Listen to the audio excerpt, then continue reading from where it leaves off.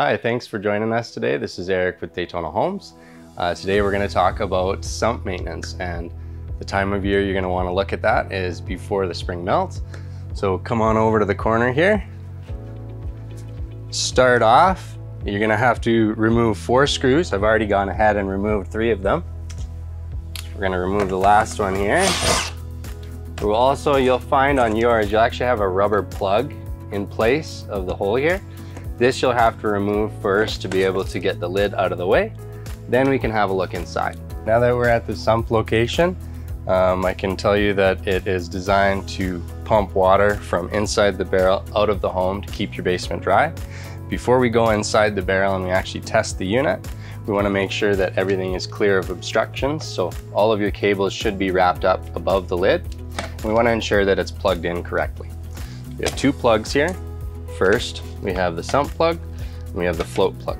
These should be attached together and then plugged into the wall. So when we go inside, there's a couple things we're going to look for.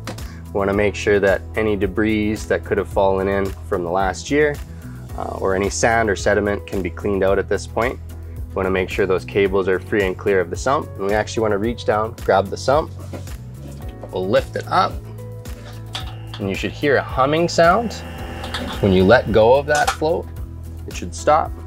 This is the natural operation of the sump as the water level rises and drops. Now that we've talked about sump maintenance down in the basement, there are a couple items to take a look at on the outside to avoid unnecessary load on the sump pump. On the exterior corners of the home, you should have downspout extensions or a rainwater leader. Downspout extensions do need to be laid flat on the grade to channel the water away. Rainwater leaders are already equipped and tied into the storm system, so you don't need to do anything there.